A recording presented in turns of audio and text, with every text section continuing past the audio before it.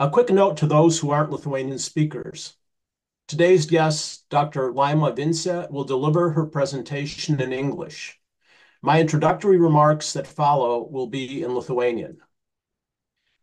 Šiandien prelegentė į mus prabils apie jos anksčiau šiais metais išleistą akademinę monografiją Vanished Lands. Laima Vince Stroginis įgijo humanitarinių mokslų daktaro laipsnį Vilniaus universitete, rašymo literatūros magistro laipsnį Columbia universitete, negrožinės literatūros magistro laipsnį New Hampshire universitete, bei anglų ir vokiečių literatūros bakalaurą Rutgers universitete. Laima Vince yra gavusi 2 Fulbright kūrybinio rašymo stipendijas, National Endowment for the Arts premiją bei PEN vertimų fondo dotaciją.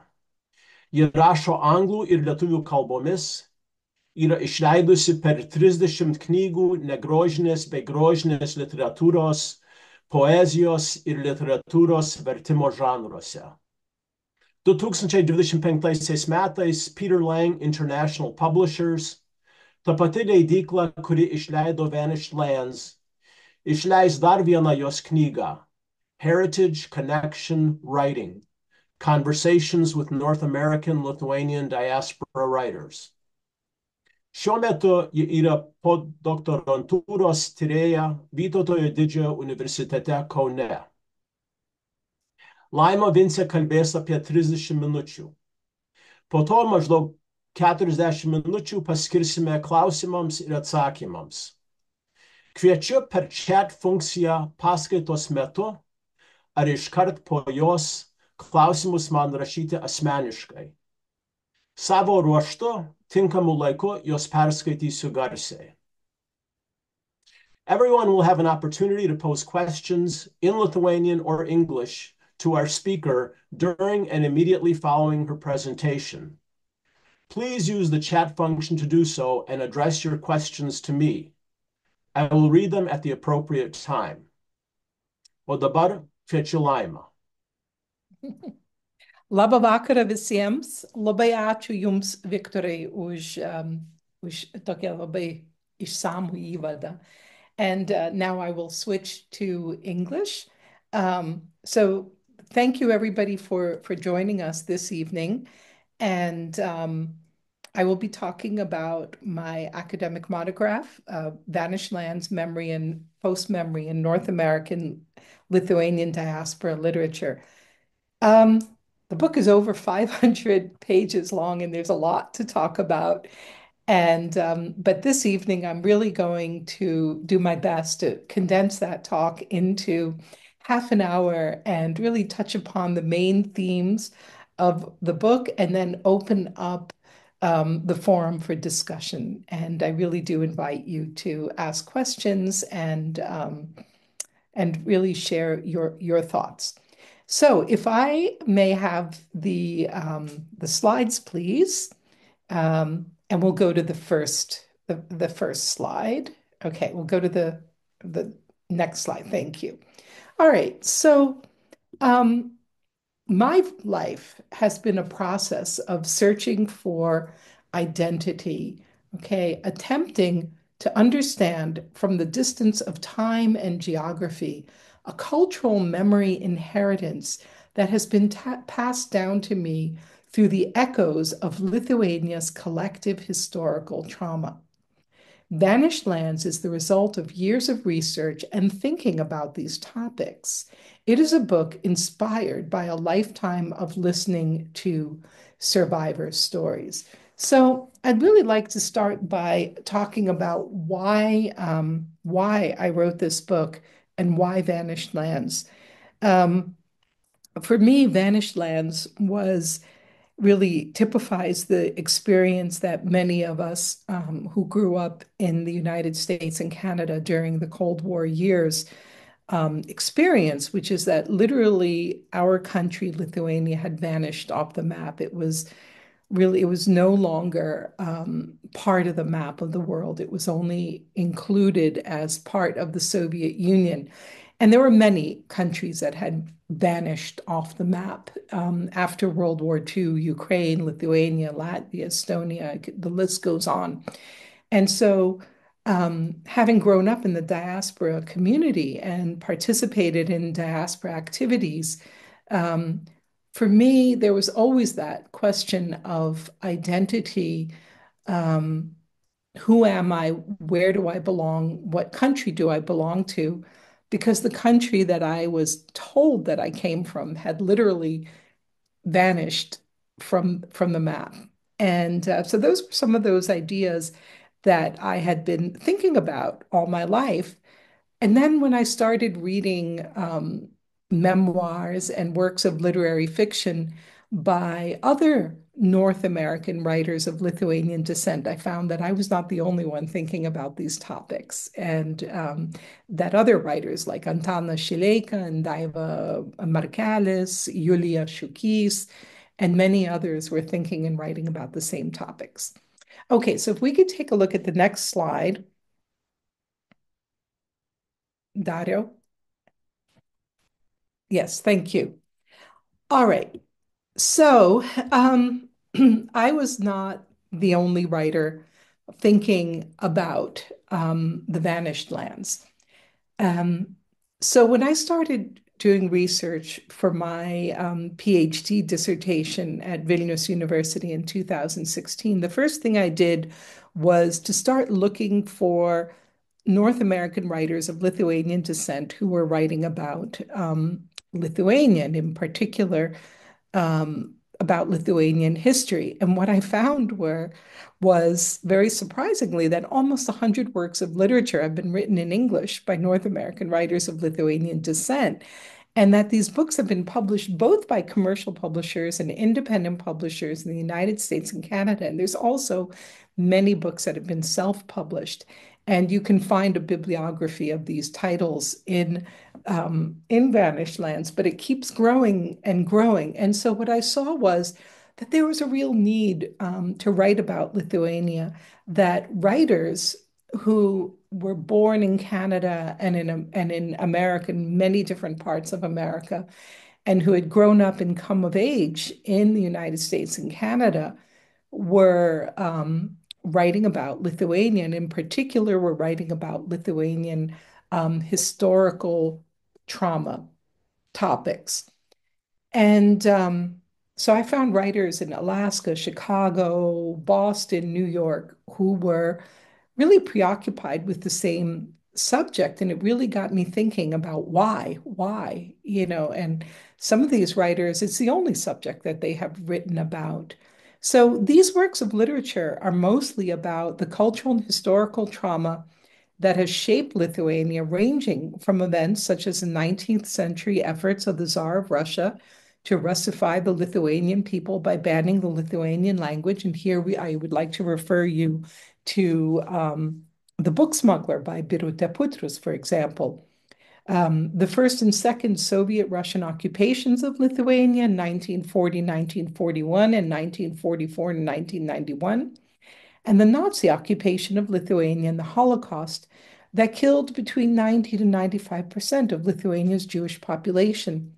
And then, of course, also the flight of displaced persons from Lithuania in 1944 and their existence in displaced persons camps in the Allied territories of Western Europe. And then another topic that was important for these writers was the movement for Lithuania's independence in the late 80s and early 1990s. So if we could have the next slide, please. Okay. Yeah, I just wanted to quickly have you take a look at the memoirs that I wrote about in Vanished Lands. And so Vanished Lands really grew out of my doctoral dissertation, but it's a much bigger and much deeper book than my doctoral dissertation. And so I found actually the new book that I have coming out this year, which is called Heritage Connection Writing, and it consists of 25 conversations with North American writers of Lithuanian and Litvak descent. That's 25 writers. I had to take out 10 just because the book was too big. And really what inspired that book was that there were so many writers, wonderful, wonderful writers whose work I studied, and I just, had to really narrow it down to the 7 that I write about extensively in Vanished Lands. I also had to choose a genre to work with. I wanted to work with all the genres at first, but I really had to stick with memoir in the end. What I did was I was looking for writers from the 3 different generations, which would be called the post-memory generation. So the first generation are people who directly themselves experienced historical trauma. So representing this generation, I have Samuel Bach, whose incredible memoir, Painted in Words, was published by Indiana University Press in 2001. And then Algirdas Landsbergis and his post-war play, 5 Posts in the Market Square. All right. And then I looked at Ellen Cassidy, We Are Here, Memories of the Lithuanian Holocaust, which is a right of return novel. She's actually a 3rd generation American writer with Litvak roots.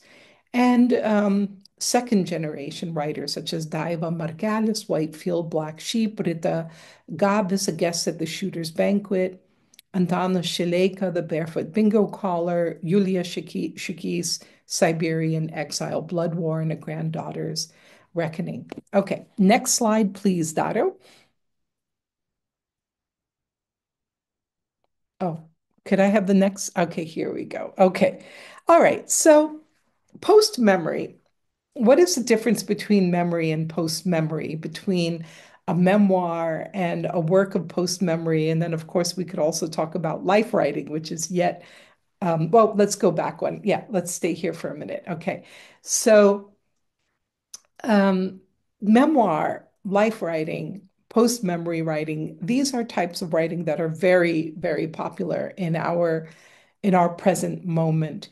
And so I'm going to go some into those terms into depth, but basically memoir, for example, Samuel Bach, he writes a memoir about his childhood living through the Holocaust in Vilnius. But then he also, part of his memoir is post-memory because he reimagines the lives of his relatives who were killed in the Holocaust when he was a small child. So he only knew them from the stories that his mother told him. So for me, post-memory as a memory catalyst has to do with my grandparents, who you see in the photograph here. So in 1936, my grandparents, Anitzeta Simutis, Janina Simutiene, traveled by ocean steamer to New York City. They were 18 and 26 years old. My grandfather was a young diplomat just starting his career at the Ministry of Foreign Affairs. And because he had learned English, he was posted to the Consulate General in New York. And originally that posting was for 3 years. They were eager to return to Kaunas. But 2 things happened in 1939, in the autumn of 1939. In September 1939, Hitler and Stalin invaded Poland. And in November 1939, my mother was born in New York. So they could not go back. My grandfather became a diplomat in exile working for Lozoraitis, and they could not return until 1991. But for me, my grandparents really were the people who passed on my understanding of Lithuania before World War II and also of the tremendous loss that Lithuanians experienced through the occupation of Lithuania. All right, so next slide, please.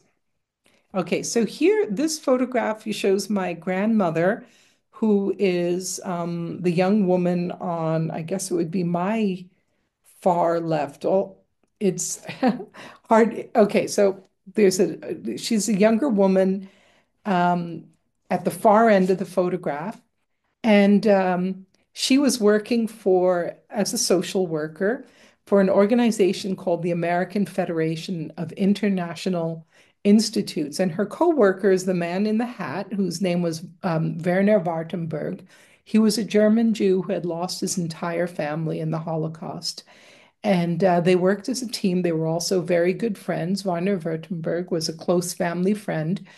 Um, and they worked helping to greeting the boats bringing over refugees and displaced persons into New York and helping to settle them in homes and help them find jobs and settle into an American life. So my grandparents were very much involved through their work. My grandmother is a social worker, and my grandfather working in the consulate, helping resettle refugees. Okay, next slide, please. All right. I'd like to talk about the terminology that's important in this book because understanding the terminology really helps to unlock the themes of the book. So post-memory was first developed by Marianne Hirsch to describe the preoccupation of the second and third generations born to Holocaust survivors with the historical trauma and collective memory of their parents and grandparents. When the graphic novel Mouse was published, which is a bestseller, I'm sure you all know it, she was really very amazed that here was this detailed, highly emotional book. It tells the story of a young couple surviving the Holocaust, written and illustrated from the perspective of the son. And she started thinking about, for her generation, she was a child of Holocaust survivors from Romania, that so many Jewish friends of hers who had parents who had survived the Holocaust were preoccupied with writing about the Holocaust, drawing, creating art, creating music. And so she came up with this term post-memory, which really means that where the previous generation has survived a collective historical trauma that is so powerful that the memories of that trauma literally they overshadow the memories of the second generation, and sometimes even the third generation born to them. So the normal rites of passage in a person's life, such as graduating school, marriage, family, all of these exist, but there's always this underlying feeling that the collective trauma experienced by the previous generation is so much stronger. But Marianne Hirsch herself realized that with so many genocides, sadly, taking place on this earth and so many wars, that post-memory could be applied to other groups beyond Holocaust survivors. And so I started thinking about how in the North American Lithuanian diaspora, on so many levels, we were all experiencing a form of post-memory. Now, everybody processes traumatic events differently, so there's really no one size fits all here. But I started thinking about how many of our events of remembrance were actually post-memory events, and then reading through more than 100 books written by North American writers of Lithuanian heritage, I just kept seeing more and more and more post-memory in that work. Okay, so let's take a look at the next slide. This is a quote from Antanas Šileika's memoir, The Barefoot Bingo Caller. And he writes, this is an example of post-memory. The Canadian part of my life lay neglected. I had never been to Newfoundland or anywhere truly north. I once had fantasies of drinking my way through the Okanagan Valley or of searching out whatever commercial fishermen remain on the Great Lakes in order to ship out with them. These were oversights I might never remedy, fantasies I would never realize. Much as I would have liked to write about the place where I lived, I kept writing instead about the place where my parents came from. So this is very true, where Šileika, being born and raised in Canada, has this moment of truth with himself where he realizes that he never wrote about being Canadian, that he was just continually returning to Lithuania and writing about stories that are connected with his parents' experience as DPs. So let's take a look at the next slide. All right, and here's an excerpt from Yulia Shukis's very powerful book, Siberian Exile. And she writes, every family tells its children the story of who it is.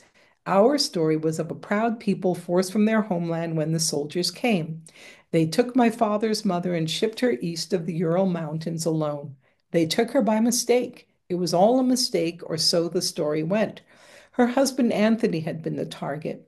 He had escaped to the safety of the West by luck and through cunning with his children. Our job as kids was to learn this story and remember it, to master our grandparents' languages so that one day we might return home from exile. The first problem in taking on this latter task was that we had never seen this home to which we were to repatriate. The second was that the story we'd been told wasn't strictly true.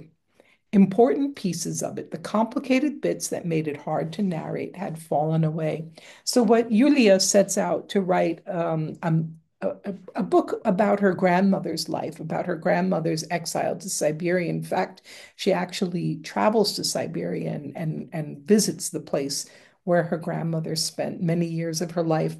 But what she discovers when she starts working with the special archives in Lithuania was that her grandfather was what you would call a desk murderer, a person who, as part of the Lithuanian police force, who signed off on the murders of Jewish people in Naujamiestis. And this comes as an enormous shock to her. And so really her book traces the story of her family, but also is a reflection on inherited guilt, whether guilt for an ancestor's crimes are passed down in the family, and how to live with these emotions. It's a very complicated book. All right, next slide, please. So here's a photograph of Yulia Shukis's grandmother in her place of exile. Next slide. All right, so Samuel Bach, in an interview with me in December 2019, he said, my memoir is closely related to my paintings. I did not write with the self-consciousness that the professional writer has. I decided to bring back to life something that I knew existed in my memory. Okay, next slide, please. Okay, and this is one of Bach's most famous paintings, and really he has told me that this is one of the most important paintings that he ever did. This is not a literal representation of his family, of the many, many, many relatives. In fact, his entire extended family was killed in the Holocaust in the Vilnius region. Only he and his mother and one aunt and one cousin survived. But this is a reimagining through the stories and the lives of those family members, how he wanted to acknowledge and remember them. So this painting is very closely tied to his memoir, because through his childhood memories, he was 9 when he was arrested and put into the Vilnius ghetto. He really only had these very childish memories of his family, but his mother told him stories. And so there is a post-memory aspect to his memoir where he tries to recreate the family that he has lost. All right, next slide, please. Okay, so here, these are also some photographs. These are memories. The photograph of the young men beside the barbed wire fence. This photograph was taken in the post-war years in Wiesbaden, in the displaced persons camp. And you see in that photograph, Jonas Nakas, his brother Adolfas Nakas, and Algirdas Landsbergis, all as young men in their early 20s, spending the time not living in limbo, discussing literature, writing poetry, not sure what was going to happen next. And then on the top right, you see this group of men These are Lithuanian men who ended up in Canada. They had been, as young men, as teenagers, they had been taken by the Germans and sent to Germany to work as forced laborers, ended up in the DP camps after the war, and because they were young and single, emigrated to Canada, but then had to spend several years working in public works projects, really to pay off their ship passage and to earn their right to be immigrants and citizens in Canada. And then the lower a corner, you see a photograph of Algirdas Landsbergis' family on the ship entering into New York Harbor. Okay, next, please.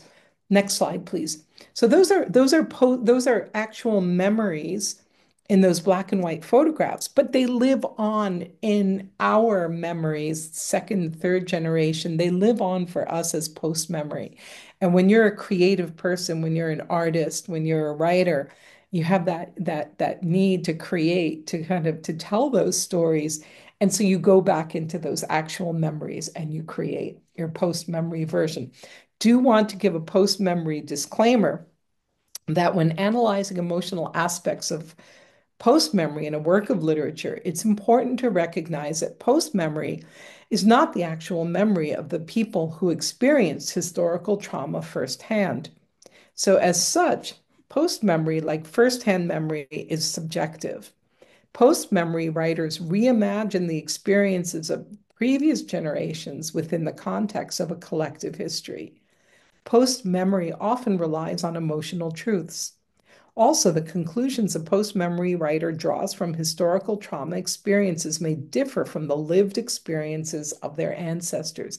So it's really important to read post-memory carefully. Don't read post-memory as though you were reading a historical text. But it's kind of not fair to say that either, because the narrative nonfiction work that I worked with for this book was carefully researched with, really accurate and reliable sources. But what happens with post memory is that inevitably there are gaps in an ancestor's story. And that's where the writer employs the tools of fiction to create scenes in which the writer imagines what could have happened. What was it like? However, those scenes are based closely on research and history, but they're not archival research. And this is where post-memory writers and historians clash, all right? Because post-memory brings in the imagination, and it brings in something that we borrow from the world of literature, which is the sense of the emotional truth. So the emotional truth is not the literal objective truth of what happens, but is how you emotionally experienced that event. We could talk about that some more in the discussion part, because that's a little bit tricky to understand. All right, next slide, please. Okay.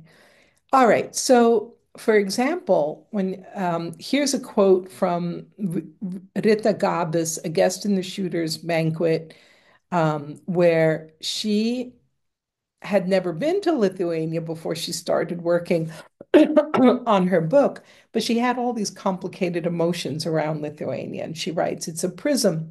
It belongs to anybody who wants it. It even belongs to people like me who for many years hated to pronounce its name.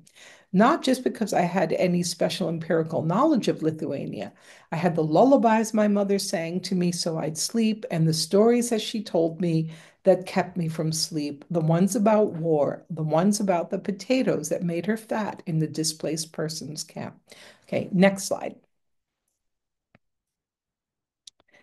All right, and Yulia Shukis writes, "Not everyone lives this way, so tethered to the past. What would a life untethered look like, I wonder? A life in which the only place I am from is the place I happen to be. Would it be a better place to live, less painful? Is it even possible to make such a choice?" So these writers are raising questions about this sense of, are we ever free from our family's past? Or is it possible? Is that past a burden or is it a gift? All right, next slide. All right, so I know I'm keeping an eye on my watch here, so I'm going to wrap this up soon. But I wanted to bring up another important aspect of post-memory, which is right of return. And that's a term developed by Marian Hirsch and others to describe the trauma-laden journeys of return in which the children and grandchildren of former refugees, concentration camp victims, exiles visit the homelands of their parents and grandparents, seeking answers about family narratives and identity. Now, I went on one of these right of return trips myself back to Lithuania as a young woman. So, narrating and reflecting on the right of return journey has become an integral feature of the post memory memoir since the collapse of the Soviet Union has made the vanished lands of Eastern Europe accessible to Western travelers. So, this return, actually, there is a right of return journey in every single one of the memoirs that I analyze in Vanished Lands. And I think that probably people listening tonight have had their own right of return experiences. A very powerful book about right of return is Irene Guilford's book, The Embrace, which is autobiographical fiction about returning to Lithuania to meet lost family members. All right, next slide. Okay, so a few examples of the right of return. Here's a photograph of Samuel Bach in his studio in Paris as a young man, a young painter. And he says in Painted in Words, I did not travel to Vilnius to rekindle the memory of past horrors. These are and they must remain part of my being. What I feared was that this pain would block my access to new experience, but my fear proved ungrounded. Next slide. And Antana Shileka writes, so why this ongoing return to Lithuania, land of rolling green hills so similar to southern Ontario? For one thing, the stories here in the old country were more brutal, the takes so much higher than back in Canada. Placed beside the gulag, suburban angst is pitiful. Okay, next slide. All right, so the last concept that I'm going to talk about, well, before we transition into discussions, is the concept of haunt memory, which was developed by Gabriel Schwab, Ross Chambers, and others. And it explains the sense of being haunted by violent memories from the past that were committed by one's predecessors. So the hauntings of the survivor and the perpetrator are recreated through narratives as a secondary trauma experience. So this includes dreams, powers of the imagination as key features of haunt memory text. All right, so haunt memory appears in a literary text or post-memory text in a ghostly form. The concreteness of the event and its specific details is absent, but the haunting, traumatic sense of the event remains. So next slide. So here's an example of haunt memory from Rita Gabas's A Guest at the Shooter's Banquet. Now, her grandfather was chief of police in Švenčionys, and he was responsible for the death of many Jewish people and also for the death of 500 Polish people in the region. She did not know that. She adored her grandfather. She loved fishing and hunting and spending time with him. And it was only when she was in her 40s that she learned the truth about her grandfather and then set out to research his life, almost to prove to herself that what she had heard was not true. And she wrote her book. But her book opens where she describes two dreams. In one dream, she is being pursued. And in this dream, she's a murderer. And I'm just going to read it for you because it's a very good example of haunt memory. I'm a murderer. It's not clear who my victim was. It's also not clear that there is just one. I've buried whoever I've killed. I had help. There was planning involved in the placement of graves. Often my dead are buried near a construction site, a place where concrete will be poured, where floors will be laid, where dogs, Lassie and Rin Tin Tin, oh, sorry, that's spell check. Because again, this dream began in childhood, will sniff and paw at the ground, at the just laid turf, at the stone steps, and the hedge of fresh ground around the foundation.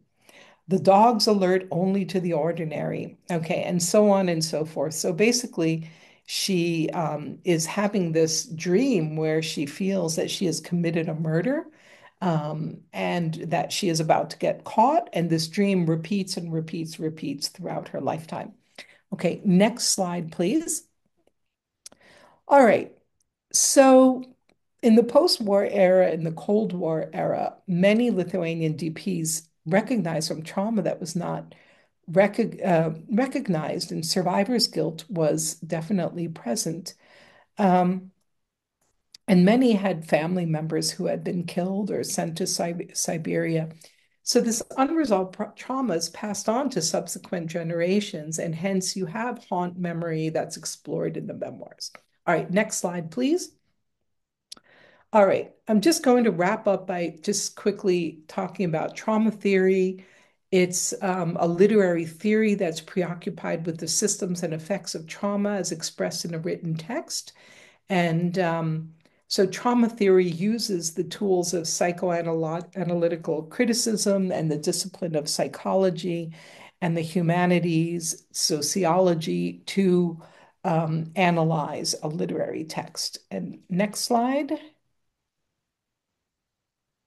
Yeah, okay, so I'm just going to finish with this image. This is a painting by Samuel Bach.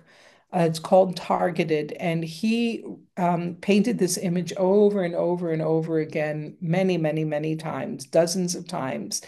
And this is an image that's based on the famous photograph of the Warsaw Boy, which is a young boy with his arms up. And Samuel Bach looks at that photo and he thinks, well, that could have been me. That was exactly my age. But he also thinks about his friend and namesake, a friend who had the same name as him, Samuel, who was actually killed as a child in the Holocaust. And he's really haunted by this sense that he survived and his best friend, Sam, did not survive. And he obsessively paints this painting. He writes about this in his memoir um, until he realizes that what he can do for his friend Sam is to continue living for him, to live not just his own life, but to live for his friend as well, in memory of his friend. So I'm just going to end by saying that one thing, that a theme that comes up in the book is that many of the writers talk about how through the process of writing, or for Samuel Bach painting, they're able to work through post-memory and trauma, inherited trauma, and really come to this place of catharsis, which would be called post-traumatic growth, which is you work through these very difficult topics and you come to this point where it is positive. It's a positive where the trauma energizes you to really do a lot of good work for the community. And certainly we see that with Samuel Bach creating the Samuel Bach Museum in Vilnius.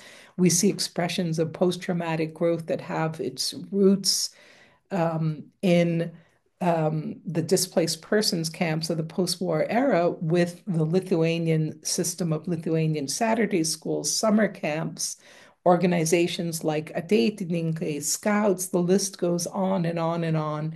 There's been such more than half a century of a very rich cultural Lithuanian American, Lithuanian Canadian life that we've all experienced and enjoyed and benefited from, which one could argue is an expression of post-traumatic growth. Okay, so there's just going to end, well, you could read the conclusion yourself, that there's a sense of belatedness in the trauma, in the memoirs, because everything was frozen in time by this 50-year occupation of Lithuania, where families were separated due to totalitarianism. These stories could not be expressed, they could not be told, they could not be written about. Final slide.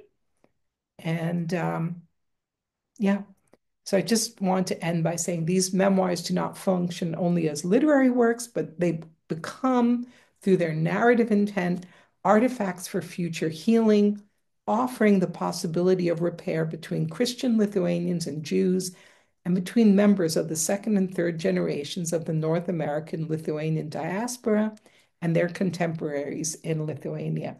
So I'm just going to end here and open up the discussion for questions. And I'm going to grab a glass of water while we're making that transition.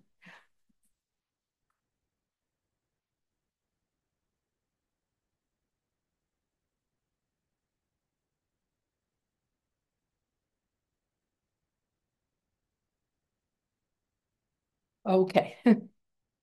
Ačiū Laimai. Dabar bus proga jums atsakyti, bus proga jai atsakyti į jūsų klausimus.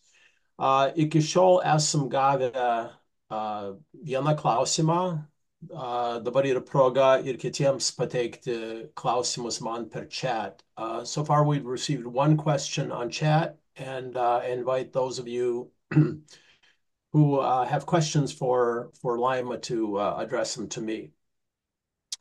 So the first question is, do you believe Yulia Shukis's family's exile to Siberia, the reasons for them, if I'm understanding correctly, are representative of most of Lithuanians' deportation to Siberia? In other words, the reasons for her family's exile, do you think that they're the same as the reasons for other Lithuanians' deportation to Siberia? Okay, well, first of all, in her book, her grandmother is exiled in 1941 in the first round of arrests and exile, and her grandfather starts working as a German police officer during the Nazi occupation of Lithuania after that exile. Okay, so she was not exiled because of her husband's activities during the Nazi occupation of Lithuania. She was exiled previously. The people who were exiled were intellectuals, they were teachers, professors, government workers, diplomats, artists, writers. I mean, it was really a plan. The Stalinist plan was to really cut off the head of the nation, to destroy the elites. They also exiled farmers who owned a lot of land, who were successful farmers. And I also have to say that both Lithuanian Jews and Lithuanian Christians were equally exiled to Siberia in 1941. I can't remember the percentage now. The historian Violeta Davoluta has done research about this, but there are numbers of exactly how many Jewish Lithuanians were exiled as part of the intellectual class in 1941. So, it's very hard to say that one person's family member was exiled for the same reason as so many others, because they were all individual cases. But we do know that the people who were exiled were innocent. They had not committed crimes when they were deported to Siberia. Achu. The next question. What cautions would you give about reigniting PTSD when interviewing survivors? Okay, what suggestions would I give? What cautions? What cautions would you give What about cautions? reigniting PTSD? Yeah, if we go back to a book that I wrote about 15 years ago called Journey into the Backwaters of the Heart, and it's published in Lithuanian as Mūsų nepalaužė. And that book is really the result of during my Fulbright, my second Fulbright in Lithuania, where I spent 4 years interviewing predominantly women. My focus was on women who fought in the anti-Soviet armed resistance. Okay, and these women, they were fighters, or they were liaisons between different partisan groups. And they, usually were about, ages from 17 till about 25 years old when they joined the resistance. And the only ones who I was able to interview are the ones who survived, but survival meant that they had been arrested, they had been tortured, they had been interrogated, and they had been deported to hard labor camps in Siberia. So these are people who had experienced extreme trauma. And I always asked people to tell me about their childhood first.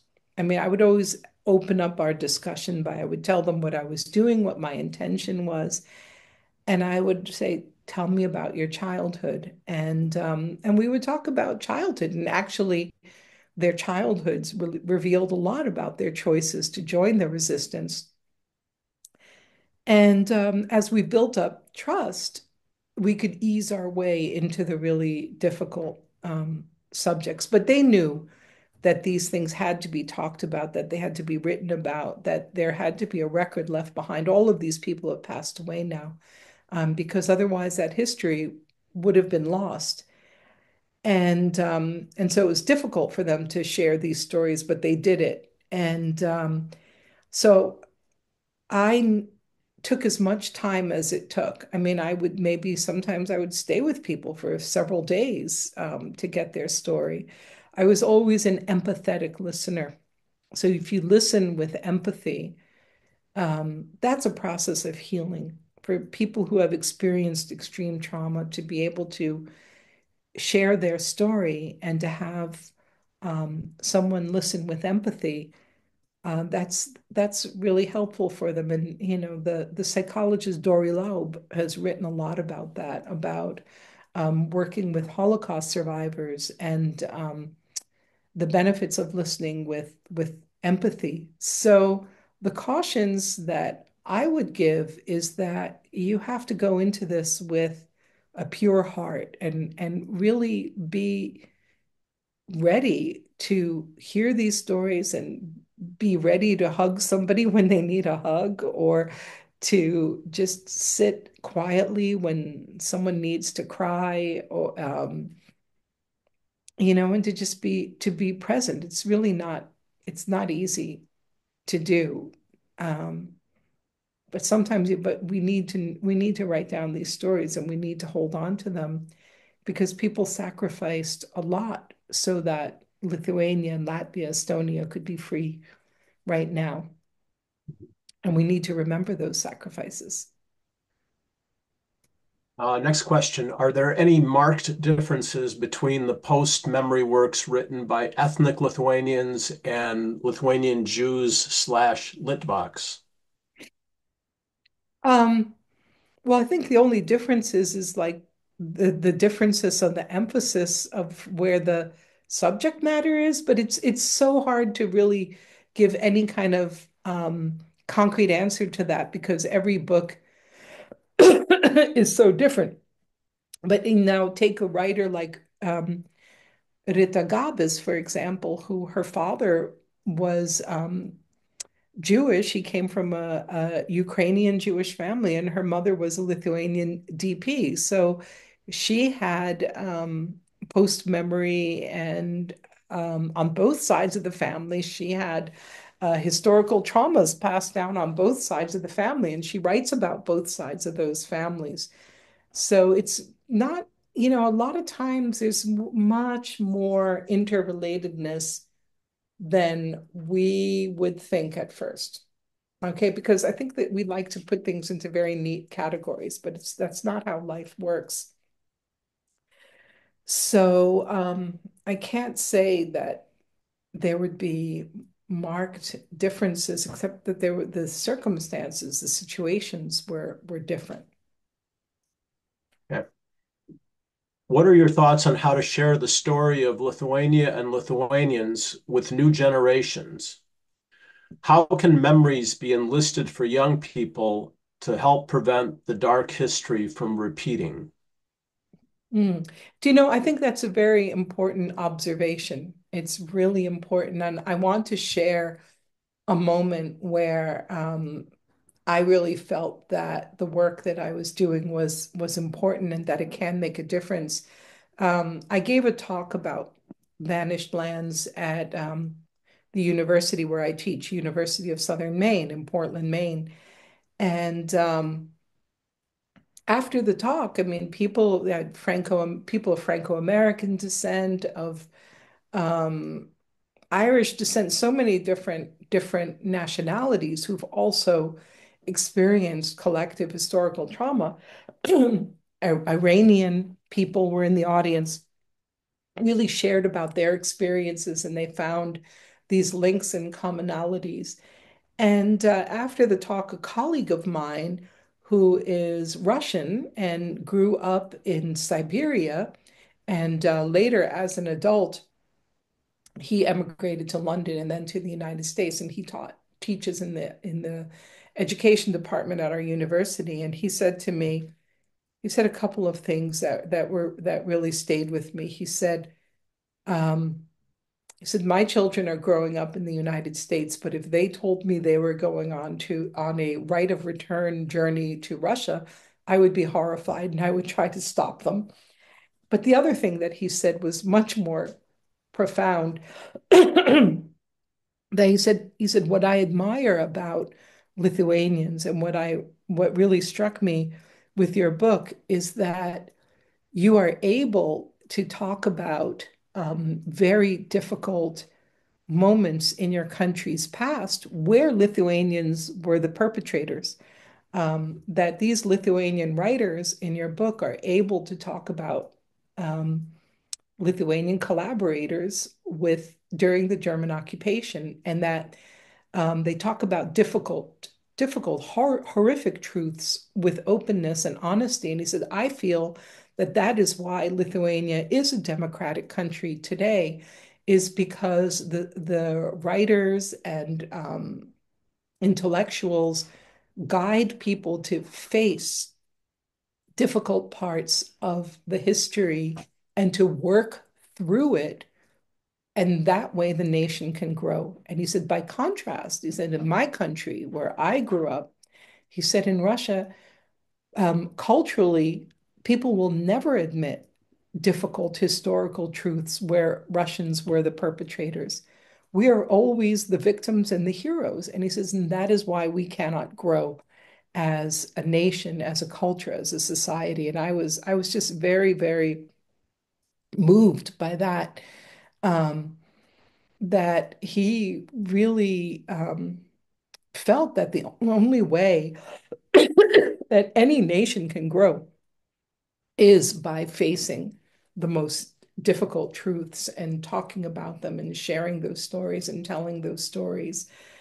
And he really cited what's happening now in Russia as an example of what happens when a nation refuses to go through this process or doesn't even understand that it should be going through this process.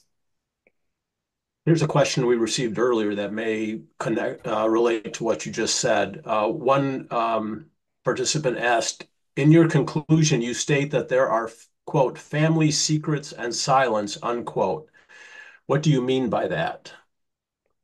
Well, it's part of trauma is either families talked a lot about it or they didn't talk about it at all.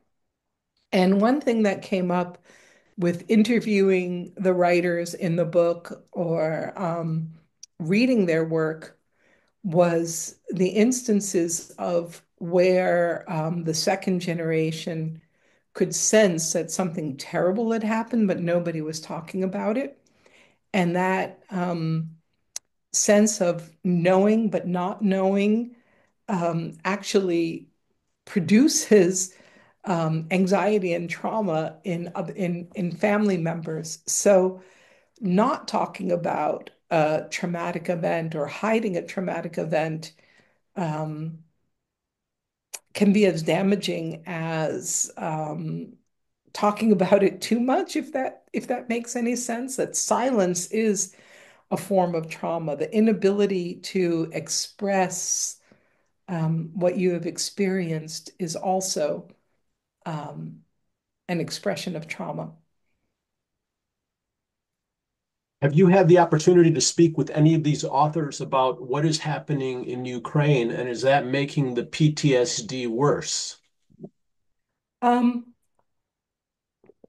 I actually defended my doctoral dissertation um, the 2 days into the the Russia's invasion of Ukraine, of complete invasion of Ukraine.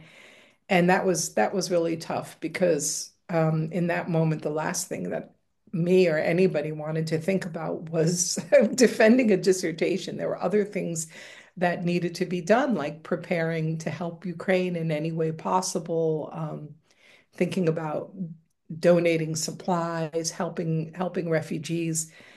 And what happened in those early weeks of the invasion in Lithuania was that for a lot of people, PTSD was triggered. And Samuel Bach, who's become a close friend since I first interviewed him for this book, he had told me, he had said, call me after you defend your dissertation. I want to hear about it. So that evening, it was, literally, it was like, okay, so the invasion was February 22nd. I think this is like February 24th. And I called him and he said to me, he said, I'm watching television right now. And he said, I cannot believe that what I experienced as a child is happening again, that this is happening again. How can this be? And it was really, it's quite horrific and overwhelming, and it does re-trigger a lot of these, very, very difficult emotions for people. And again, I think about what my colleague who grew up in Siberia told me, was that it's very important, as difficult and as messy as the process is, it's really important for a nation to face those moments in history when your nation is a perpetrator or collaborates with a perpetrator, and to face that and to see that. Because if you don't, if you keep creating myths and fantasies, it's just going to lead deeper and deeper into this cycle of violence. Have you collected stories and traumas of Lithuanians who remained in the Klaipėda region after the March 1939 Anschluss to Nazi Germany? Yeah, you know what? I I haven't. I think I have collected some stories of Lithuanians with ethnic German heritage who were arrested and deported to hard labor in Tajikistan. And those stories are in my book, Musu Nepalauja, or Journey into the Backwaters of the Heart. So there are, in fact, one of those stories was told to me by a woman who had a Jewish father and a German mother. And she experienced both horrors as a child. She was incarcerated in the Kaunas ghetto. They managed to escape, and this just as soon as they escaped, they were arrested as Germans, and she and her mother were deported to Tajikistan. Her father was killed in the Holocaust. But in specifically Klaipėda region, no, I wish I had. And the thing is like that generation has passed away. And so it's a bit late now. Now we can only hear the stories from the subsequent generations. But I do have to say that as a teenager, I was a student at the Lithuanian high school in Germany. And now I've been back to Germany twice, staying for a longer period of time. And now when I meet up with my former classmates and we talk, now they're able to talk about how they had parents who were what would have been called Vilko vaikai, which they were parents who were ethnic Germans in Lithuania who were orphaned or suffered during during the Soviet occupation of the Klaipėda region, and they're able to tell me about that. But those people have passed away already. So I wish I had.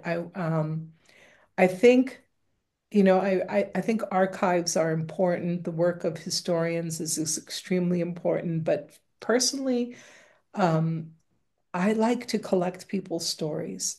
I think that people's personal experiences, their oral histories, can kind of bring history alive, perhaps. I think maybe we need to meld those two things. We have the archives, we have the historical facts, but then we also have people's memories and reminiscences. So I wish I could have done it all, but unfortunately I haven't. Okay, this is more in the realm of comment rather than question. One individual says, on a positive note, Lietuviai should be very proud of their accomplishments during the, quote, post-traumatic growth period. There will never be a generation like the Dipukai. Do you know what? I agree. The more I learn and the more I reflect, the more I appreciate that generation. I mean, I grew up with that generation surrounding me and going to the summer camps and schools and activities organized by them, but only now do I realize what a gift they passed on. And I think about, people who um took an interest in me when I was, like a teenager writing poetry for my very first poems, or, interested in literature, who took an interest in me and encouraged me. And I don't know, if that happens so much anymore. I see them as a very positive force in my life. They were a very positive and supportive force. If I may, I'm going to ask a question of my own. During your presentation, you said that the authors who you analyzed through the process of doing research and writing reached personal catharsis and post-traumatic growth. And in reading your book, I wonder, well, what about the rest of us who aren't writers? And you sort of answered that by saying that the collective memory that the DP generation inculcated in their children and grandchildren here led to post-traumatic growth and catharsis. But I guess my question then would be, are the writers doubly blessed because they grew up in this community that in theory provided them with personal growth, um, and they also were able to write about it? And then second question, is there any kind of contradiction here in the sense that people like Šileika and Markelis talk about being pushed and pulled in two directions, right? And you even Yeah. cited Šileika about how he wished he could uh, live in his own memory. Instead, he's living his parents' memory. So is it fair to say it's a blessing and a curse to grow up in a community like that? Oh, yeah, curse is a strong word, but again, it's not so simple for all these writers. It's complex. Like for Samuel Bach, who one thing that I found analyzing his memoir was that he suffered from so much survivor's guilt throughout his life. Um, but through painting, through writing, he's written more books than just painted in words. He writes a lot about his paintings, that he works through these difficult emotions through writing, but he also has done very concrete things to help future generations in Lithuania. He actually donated, I think it's about 500 of his best paintings to the Samuel Bach Museum in Vilnius, and helped create that museum so people can go and see that work. And he's also, even though he's 91 years old, anytime in the museum in Vilnius asks him, to participate in a Zoom event, he does. And one of the projects that they've been doing is bringing in Ukrainian refugees and refugee children to look at his artwork because it's a cathartic moment for them. They can connect with it.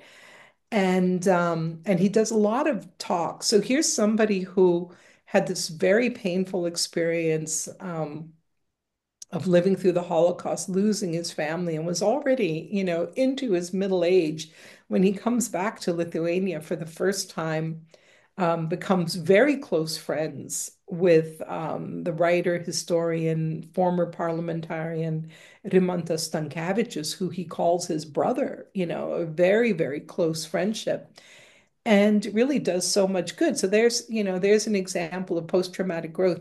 I think when I think about Rita Gabis, like her book ends in an enigmatic way. She could really see as she's still grappling, still struggling with a lot of the themes in the book.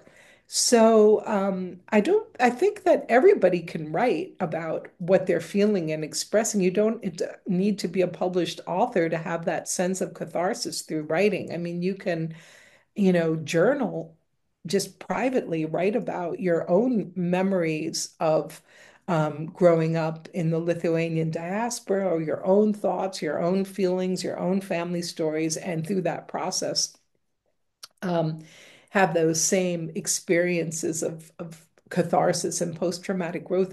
You don't necessarily have to be a working writer who's publishing to have that experience. And the same with art, the same with music. So I think that when it comes to cultural memory, that there was the DP generation had a mission to pass down Lithuanian cultural memory as they experienced it as young people during the first Lithuanian independence. And actually, many people from that older generation who I've interviewed and spoken to would talk about how their parents they were like, I guess it would be my great-grandparents. They were the generation who were rebuilding Lithuania from nothing after 1918, and they were very patriotic and instilled this love of country. The school system was very strong then. And the DPs, they brought all of that with them, and they constructed cultural memory through stories, through songs, through rituals, through holidays, through shared events, and that's something they passed on. Now, I'm an East Coast Lithuanian, so there's nothing more fun on the East Coast than to go to Camp Neringa and cook with a bunch of people and enjoy a holiday together out in the camp setting, to sit around the fireplace in the evening and discuss. And so yes, those are all expressions of shared collective memory, and they are positive. But I don't think that writers, professional writers or artists, are blessed in a special way above and beyond everybody else, because we all can use the tool of writing to work our way through a lot of difficult emotions and thoughts and feelings. Thank you. This is Excuse a me. follow. Yeah. This is a follow-up to the person who asked the question about the traumas of those who remained in the Klaipėda region after the Nazi Anschluss. The person who wrote this said, Laima, as a survivor of that region and still here, I have written several vignettes of that time. Are you interested in reading them? Yeah. Yeah. Well, send them to me. I will read them. Yeah. Okay. Well, I'll make sure the two of you connect later on. So, Yeah. um,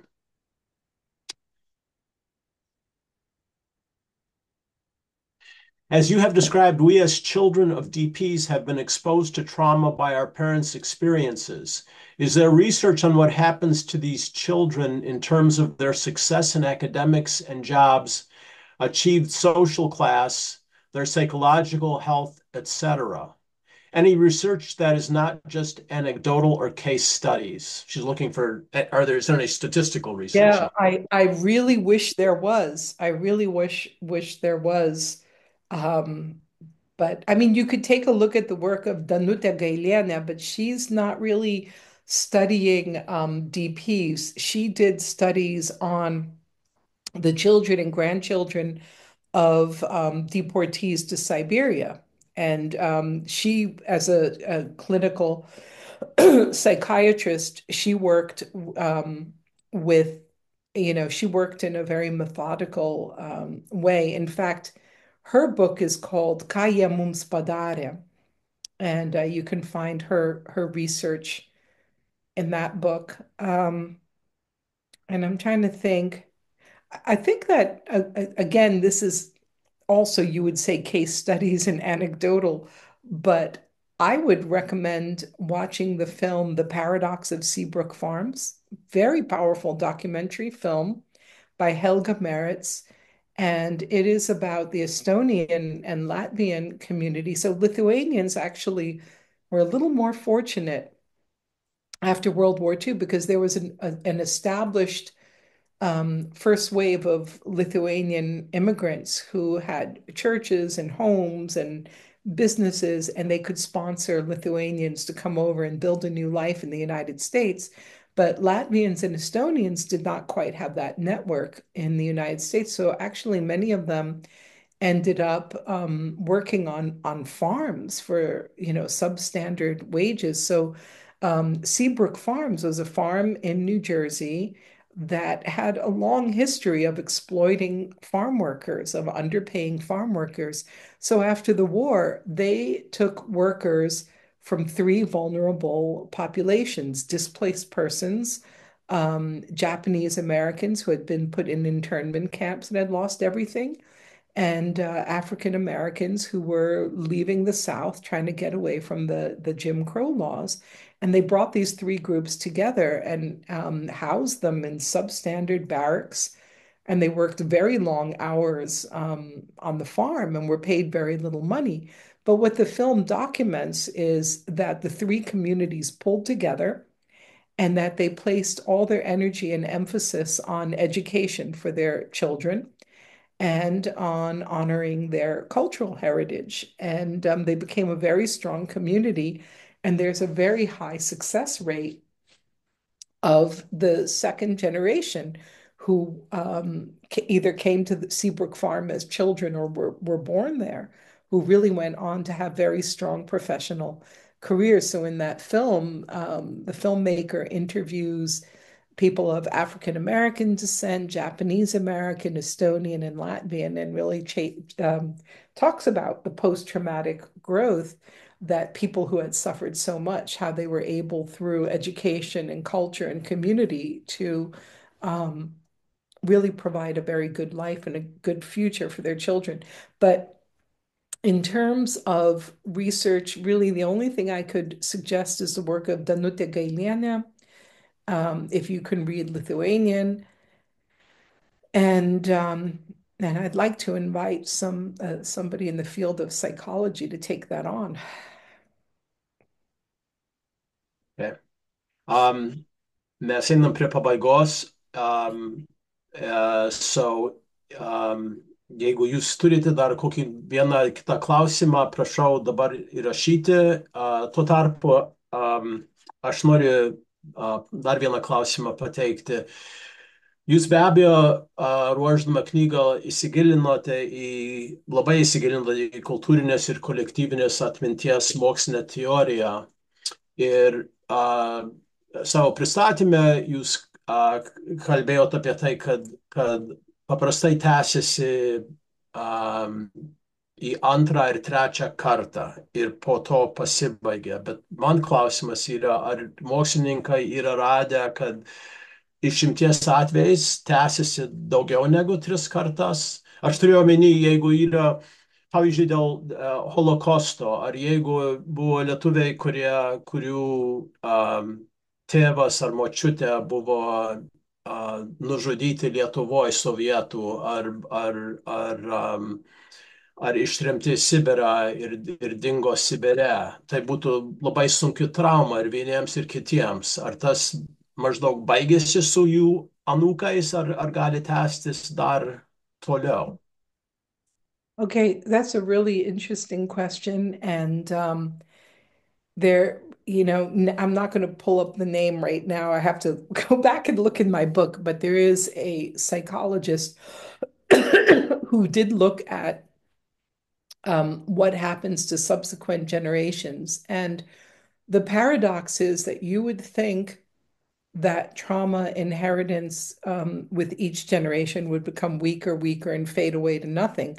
But actually, what this researcher argues is that post-memory and intergenerational trauma becomes stronger in the third generation. Okay, and he was looking at the Holocaust legacy.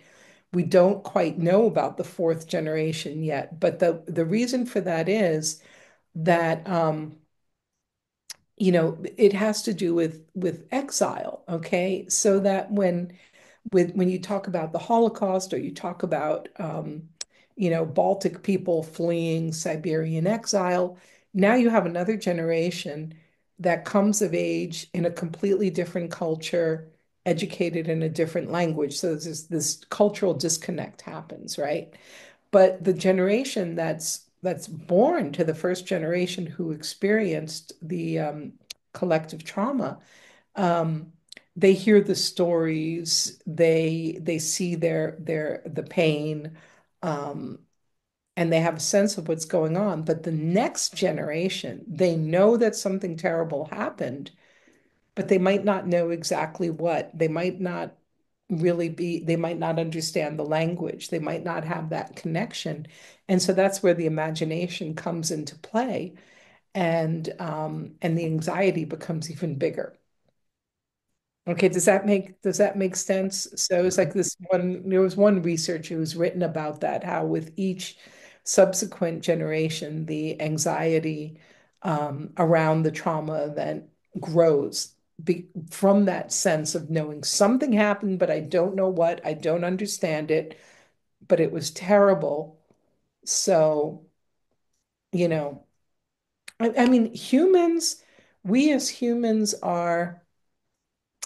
we're almost programmed to create narratives. All right. When we don't have an answer for something, we create a story. It's just, we will take a few fragmented events and piece them together and create a story. We're storytellers, we're natural storytellers. And so what happens with these collective trauma events is that if you're a descendant of a person who's experienced a collective trauma or an extreme trauma, if you know little pieces of it, you're going to weave a narrative. And when you start weaving those narratives, that's sometimes where that narrative can get the better of you. It could become a preoccupation. Ačiū už labai įdomias diskusijas ir už labai įdomius klausimus. Laikas skirtas diskusijoms jau baigėsi. Nuoširdžiai dėkoju mūsų prelegentai už jos įžvalgas apie išeivijos lietuvių patirtas traumas ir jų pastangas perduoti kolektyvinę kultūrinę atmintį. Aš manau, kad sutiksim, kad jos analizė mus skatina giliau apmastyti savo praeitį. Dėkoju Šiaurės Amerikos ateitininkų tarybos nariams, kurie padėjo organizuoti šį renginį: Taivainis Aleksa, Indrė Čiuplinskaitė, Rima Idzelytė Brandas, Audra Kubiliūtė Daulienė ir Grasilda Reinytė Petkus. Taip pat už techninę pagalbą dėkojame Šiaurės Amerikos ateitininkų tarybos pirmininkui Dariui Polikaičiui. Pabaigai kviečiu virtualių renginių darbo grupės pirmininkę daktarę Indrę Čiuplinskaitę tarti žodį. Labas, labai džiaugiamės tikrai, Laima, tavo pristatymu ir kad taip gausiai susirinkome pasiklausyti šitų minčių. Man atrodo, mes visi randame save tame, ką pristatėjai. Tik norėjau pasakyti, kad po naujųjų metų įvyks dar 2 renginiai, tai tikimės apie sausio mėnesio renginio detalės netrukus, mes tikimės jas paskelbti. Ir taip pat, jeigu norite paremti Šiaurės Amerikos ateitininkų tarybos virtualius renginius, Kviečiame paaukoti šiai iniciatyvai per šią internetinę svetainę ateitis.org. Tai dar sykį ačiū labai ir iki sekančio virtualaus renginio. Su Dievu. Ačiū jums visiems, kad klausėt, kad susirinkot ir jo, labai sunkios temos, bet reikia apie jas kalbėti. Labai ačiū. Ačiū. Ačiū Laima, ačiū Viktorai, ačiū Indre.